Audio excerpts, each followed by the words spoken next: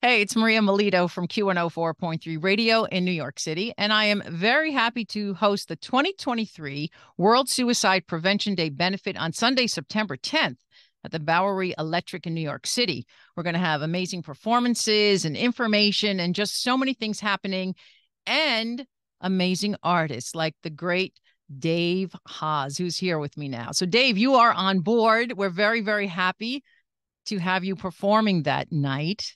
I'm very happy to be performing. It's funny you say that I'm on board because we just played Manhattan on a ship. So Ah, we did one of those boat cruises uh-huh. that goes around the island and out to the Statue of Liberty. We just did that last week. So I was on board for that show in New York City, and I'm on board for this show. Exactly. So look at that. And then in between, I know you're going out on tour very soon, correct? Yeah, actually, I think we do the bulk of the touring after the September 10th show. We do a whole West Coast run starting in Los Angeles and ending Hmm. in Minneapolis after the After the 10th. Yeah. mhm. Okay. And in between now and then we do have a couple performances around Labor Day, just some festival performances, and we always keep fairly busy, Hmm. Hmm. as a working class musician, you have to. Right. No, I get it. But Well, I yeah. also feel like we get to, it's I Hmm. love an array of different challenges and different types of shows and stuff like that. So yeah, it's just enough work to keep the lights on and keep us engaged in the process. Right, right. And you have a new album out to support as Yeah, well, we right? do. Yeah, we it's called Drive It Like It's Stolen. It came out Hmm. at the end of April, and we haven't done a ton of touring on it because we in Philadelphia, that's where we're from. My brother and I Hmm. are from there, and we write the songs together and perform together. And we did our own festival in Philadelphia in May, so we sort of Cool. pointed most of our northeastern fan base towards that event. Hmm. Hmm. And it was so much of a lift to get it up and running, and all the work and time and sacrifice we put into that we kept our calendar a little bit lighter this year than we ordinarily do with a new record out. So I'm excited to get out and play the songs on the new record, because I really believe we've made a great record, or a record Hmm. that really is representative of where I'm at. And so it's exciting to be a couple months away from the release now and still get to kind of present it for the first time to people. Sure. And how do you feel? Is it different than your past records or? I think, I mean, that was what the prevailing response was, that it's Uh-huh. different, that there's new textures, there's new sonic things going on, which I think people are correct. I Hmm. mean, the germ of the songs, though, to me always comes back to, playing it on this. And Hmm. so Hmm. I guess I didn't write as much of the record on acoustic guitar as I have in the past. I wrote it a lot on bass, and I used different loops and stuff in my home studio here to get it going. But the germ of the songs, in other words, when we perform in New York City for this event, um, it'll be more or less acoustic. It'll be stripped down. It'll be just me and my brother. And Hmm. that's how I always conceive of the song. So I don't think of them as all that different. But Sure. yes, we presented them differently in the studio. I wanted to get the sound that was going on in my head for the record onto tape. And so we were a little bit more fearless in our approach on the recording side. And it was really fun. I mean, it's uh it's a new set of paints that we got out for this record, and it was great to be able to paint that way. I like that description. I never heard that before. A new set of paints. That's perfect. No, but you're an artist. You know, that makes perfect sense. A Makes lot of perfect my sense. favorite artists, they did a lot more reinvention from record to record to record, than I think is is common these days. So if you think of David Bowie, or you think of Elvis Costello or Leonard Mhm. Cohen, or I mean, I guess Taylor Swift does a good amount of reinvention between albums, but it's more on the pop side now. The rock side seems pretty straight Mhm. ahead. We are a rock band. These are our new rock songs. And I think that's fine. I understand Right. it's kind of a survival mechanism, I think, in the business. But for me, I bore easily, and I think I'd like to moving forward continue to to till new sonic ground, record to Hmm. record, keep myself on my toes and to keep the audience on their toes. I think it's fun if you allow yourself that palette, and people get on board. It's fun. You can kind of Yeah. get into new territories. Sure. And I think it also makes it so that you're never bored. Right.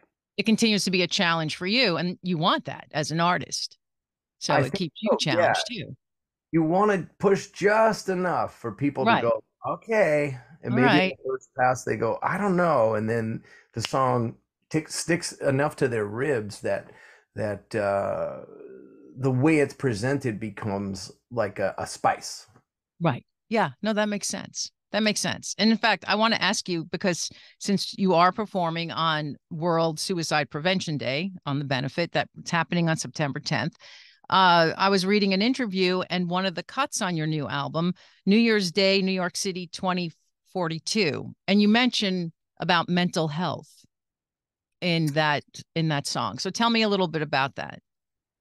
That song was sort of we I think coming back from pandemic, in 2022, we were touring on my former record, Blood Harmony, Hmm. and we had to delay the touring on that record a little bit. And as we emerged and started to play major cities, New York City being one of them, it looked like a bleak picture. I had Hmm. also stopped taking my SSRI before I went on. I was working out and feeling really good, and I did something that is a common error in mental health. I'm Hmm. feeling good, so I'll take away Right. um, the pill. Sure. And I got out on tour, and the practices on tour, you eat sporadically, you sleep sporadically. A lot of the pillars of my mental health were pulled out. And by the time we got to New York on that tour, I was pretty depressed, and the show felt bleak. It was a rainy night. We've had a lot of triumph in New York City, and that night, people were just still maybe not sure about coming out. And Sure. so I was sort of looking at the city, and essentially the American city through the prism of like, wow, it's not looking good. We're in a tight spot here, as Americans, or and that's kind of what I was going for with that song. Was like, well, what's gonna be the view of things in 20 years? If it looks like this now, Sure. it's just sort of a quick, it's 3 minutes of trying to perceive of that and then try to respond. That's why the coda on the song is, take one last bite of the old rotten apple and ride out to the country with me. Um, So it's not perfect. the end of the story. It's not the end of the story entirely. The hope Right. is that um, it doesn't end up like that, but that was the feeling at the time. But yeah, I mean, generally speaking, I've struggled with my mental health over the years, and struggled with addiction, and struggled with suicidal ideation, and manic depressive swings and things like that. And so I'm very thankful for the various forms of self-care and help that I've gotten. I've lost friends to Sure. suicide. We all have, it's Right. so I'm very much um engaged with that whole. I mean, my wife's also a therapist, so Hmm. I'm in therapy, she's a therapist. It's a therapist kind of Well, house. no, of course that helps. That Yeah. really does help. Yeah. So yeah, I find that stuff to be, those are really common threads in my work over the years. I just think it's one of those things where long term, if you're a sensitive person, which I think a lot of us are, Hmm. um, the rate at which the world is coming at us with technology and just all of the modern the modern life that we're all trying to share in, um, you would almost be crazy to not be crazy. In other words, I know that those terms are kind of like No, but outdated. I know, no, I know what you mean though. How could you not be? It's overwhelming with Yes, the world is social media. Like think of the world before social media. And social media is a good thing, but it's also a very bad thing, right. And I you think it's know? every other American thing, it's tainted by a long history of grift and Hmm. and you know it's one of those things like, for every omelet that we make in this country and as humans and as a species, there's eggs that get cracked.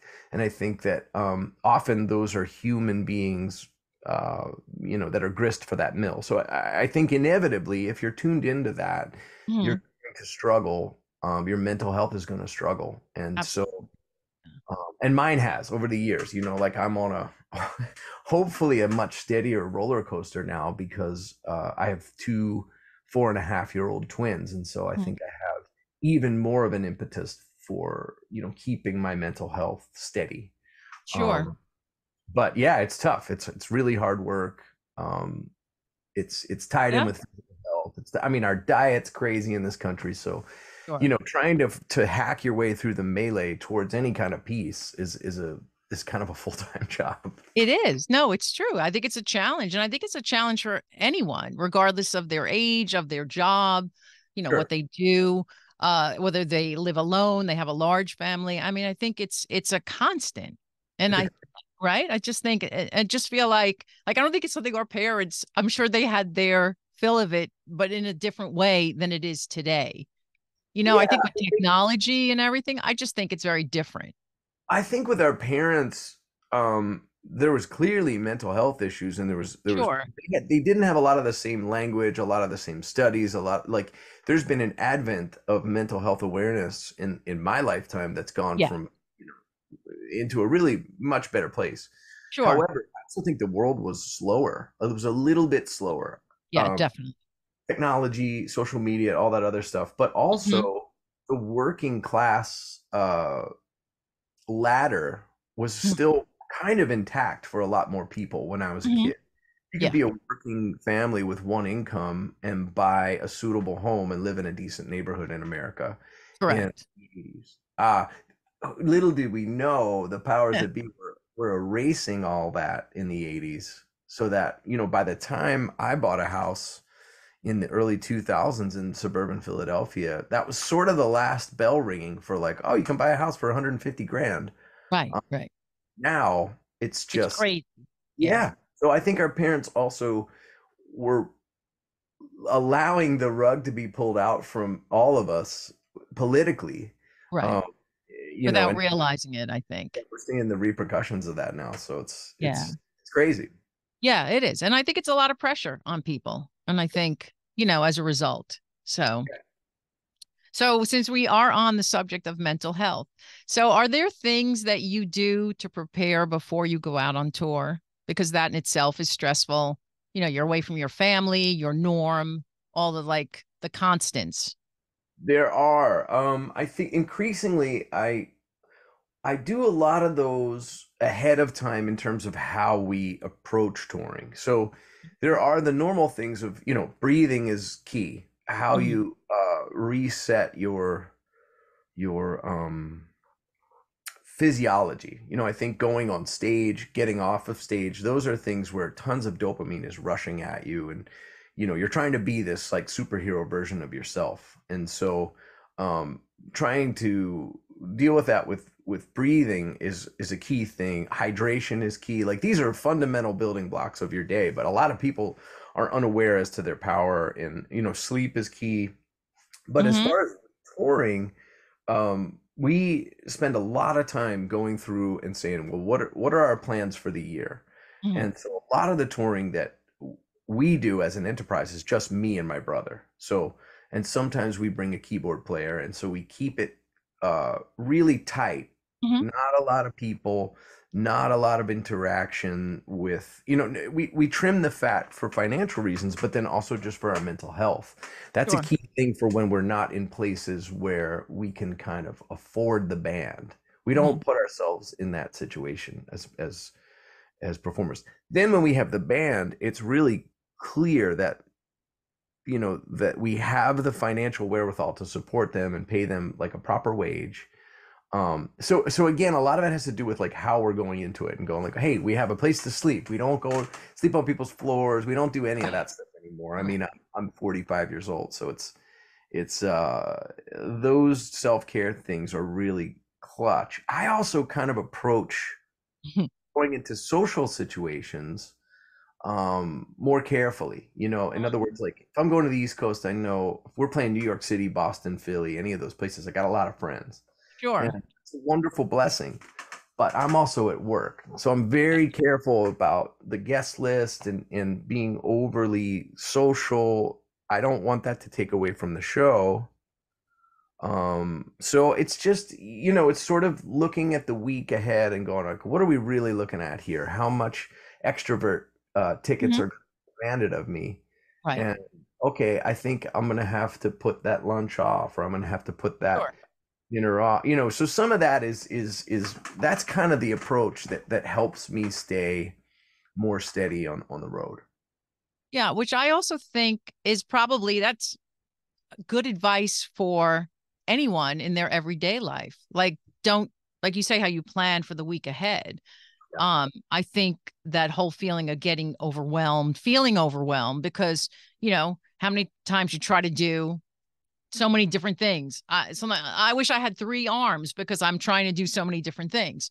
So I think that's key even for just anyone, whether they're going out on the road. But in particular, I think ambitious people, it's ambitious to say we're going to play this show and hope 500 people come or whatever the goal is. Those are all little ambitions, and so often that sense of overwhelm is your own doing. It's oh, you always the thing to do, but oh, sure, I can fit dinner in, and sure, we could have a VIP section and we'll go out and talk to them. It's like at some point you realize like you've overbooked yourself. Exactly. And the one thing you're there to do is to connect with people through music, and that's the actual job. And so sometimes that comes at a disadvantage. I mean, the way I toured as a younger man was just crazy. I mean, the amount of alcohol and drugs and just everything, interaction with people and too much of everything.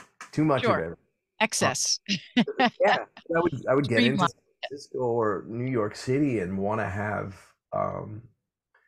this idealized night that we're in Los Angeles or whatever that was, and it was like, okay, but if that takes away from the actual thing that you're there to do, then it was all for naught. And so it's a lot of like balancing that kind of energy and trying to get into a place of like, okay, the people that are here paid to be here, I moved heaven and earth to get into this town.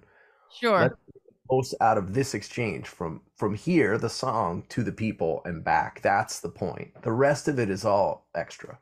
Yeah. And I think, again, you just gave another good piece of advice. It's like keeping it balanced. Don't take on too much, keeping it balanced, plan ahead. And you also said something key before, and I think it's good for everyone to know for mental health is sleep. Yeah. Right? Naps and sleep, very important, right? Do you take a lot of naps when you're on the road? I wish. I really don't. I've always struggled with sleep. I've always struggled with naps. I wake up disoriented from a nap. I don't know where I am. So I'm like, and so unless I'm really like in the front seat of the van or the bus or whatever we're traveling in and I sort of doze off, I sometimes can do them, but I drink too much coffee. Okay.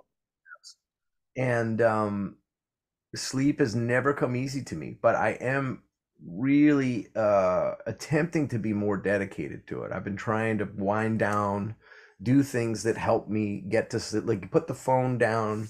Yes. Try to get 7 hours. My goal 7 is good. Yeah. Like on tour, which is crazy. No, I get that. But it's funny you said about your phone, because there's something about the blue light or whatever it is, even though you can put it on like a night light on it at a certain time, because I started to do that, but still a lot of people, they look at, you look at your phone and it does something that it keeps you awake and disrupts sleep. Yeah, I also just think that rate of information coming at any human brain, even if the blue light thing wasn't a factor, which it is, Right. Yeah, that amount of pictures and it's like it's it's a not lot. it's not It's the place you want your mind when you first wake up, nor before you go to bed. You want to kind of like land the plane slow and take off slow. exactly. That jolt that we're so conditioned to get is not good. Yeah, It's not the best. it's true. So if someone came up to you who was, a teenager and said, "I want to be just like you, Dave," what's one good piece of advice you'd give them? Drink water. Nice. Drink a That's very lot good of though. water. Water's very good for you. That's a good piece of advice. A broken record with everyone I know. Oh, I got a pain in the neck, or I got this, and I go, are you drinking water? Did you have your But it because is true though. that was one of the first bits of advice I was working. Yeah, when I first went out on tour, I was working as a roadie for a Hmm. legendary New York City hardcore band called Sick of It All. Okay. And I was real green, this little Philadelphia working kid, like, oh, well, what can I soak up? And I figured that they would give me like advice about performance or songwriting or whatever, and it was drink water. And Wow. the bass player pulled me into the bus and was like, he had water just lining his bunk. He's like, hey, this is how you do it for 20 years, kid. And they're still going, and I Right. think a See, drink of look at water. that. Drink water. I wasn't expecting you to say that at all, but it's great advice because it's really true. People don't drink enough water.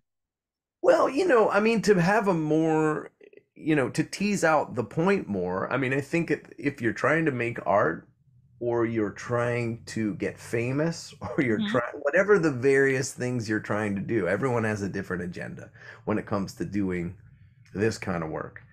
But ultimately, to keep that clear, to keep those Right. goals clear and apply all